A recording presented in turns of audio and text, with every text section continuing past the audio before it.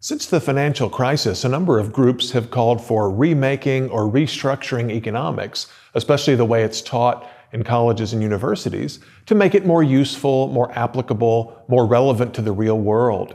The Institute for New Economic Thinking, funded by George Soros, and a group in the UK called the Post-Crash Economics Society, have been in the headlines in recent weeks for their calls to change the economics curriculum.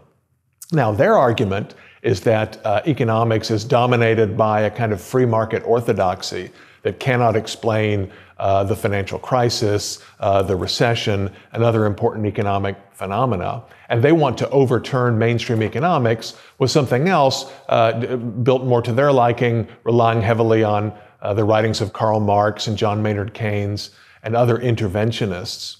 Now, from my point of view, adding more Marx and Keynes is just sort of making a bad situation worse. Certainly, the mainstream of economics is not at all dominated by any kind of a free market orthodoxy.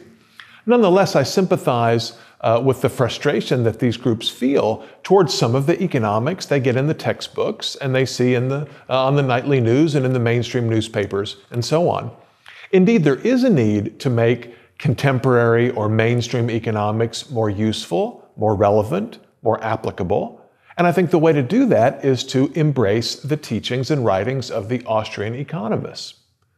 Now, Austrian economics is often described as a theoretical discipline because Mises emphasized the a priori and because Austrians have spent a lot of time and effort developing a coherent, a nicely coherent body of economic theory. But it's sometimes forgotten that the great Austrian economists were very practical people. Karl Menger was a financial journalist before turning to economic theory.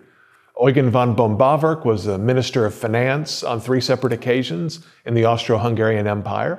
And Ludwig von Mises himself spent most of his career not as a theoretician, but as the staff economist for the Vienna Chamber of Commerce, where he spent most of his days working on very practical business problems, policy problems, trade problems, and so on.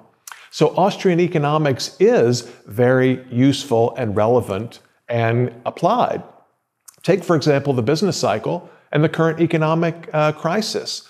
Some critics of Austrian economics, like Paul Krugman, for example, have offered a number of very naive arguments, claiming, for example, that because we have not had hyperinflation since the expansionary monetary policy and quantitative easing and so forth were really put into full gear in the last few years, therefore the Austrians must be wrong, and the notion that monetary expansion causes booms, which later become busts, has to be thrown out the window.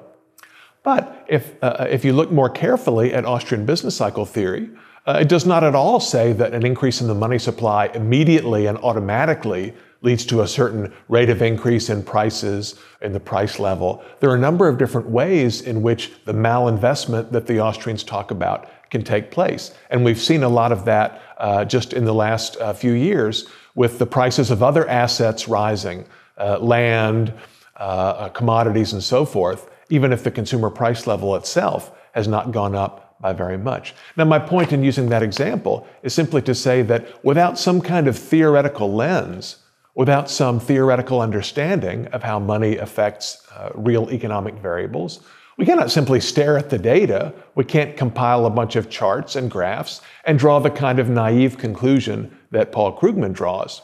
However, if we're armed with that body of theory, we can make very good sense of what we see in the real data, what we see real companies doing, how entrepreneurs are behaving, why the stock market is doing what it's doing, how the economy as a whole is performing. In other words, a little bit of economic theory goes a long way in understanding the real world. Now, does that mean that to be successful in the real world, one has to have an advanced degree in Austrian economics? Well, obviously not. There are many successful business people, investors, entrepreneurs, managers who have a very solid intuitive understanding of how markets work, even if they haven't been formally trained. Yet at the same time, thinking through Austrian economic principles more systematically, in a little bit more detail, really helps us to know what to look for in the data. It helps us to know what relationships to examine, what is cause and what is effect. and it really helps us to understand the real world, as in my business cycle example. Now, that doesn't mean that studying Austrian economics will make you rich. It might help, but there's no guarantee. Nonetheless, it's important that we always remind ourselves and our friends that Austrian economics is a very practical science. As it turns out, I'm going to be teaching a course in our Mises Academy program, starting just in a few weeks, on applications of Austrian economics for business, specifically for management, for finance, for human resources, and so forth. If you're interested in learning more, please sign up for the course or just look at Mises.org for many of our articles, books, lectures that deal with practical problems of business, of entrepreneurship, of finance, and of course of public policy.